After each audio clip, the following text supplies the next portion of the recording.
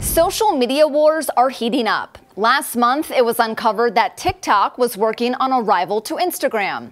And now it has a name, TikTok Notes.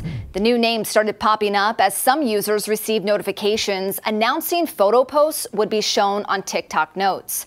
The notification states users can opt out, according to images shared on social media.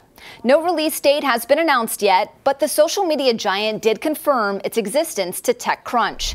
The move comes as IG recently launched Reels. It's Insta's own short-form video feature, basically a replica of TikTok's scrolling feed. Meta and ByteDance, the parent companies of Instagram and TikTok respectively, are in a battle for users. Last year, Instagram overtook TikTok in new app downloads. TikTok still trails Instagram with 1.12 billion users compared to Instagram's 1.47 billion users.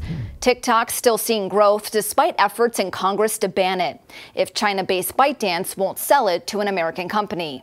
1/3 of American adults use TikTok, and although Instagram has more users, those on TikTok spend more time on the platform.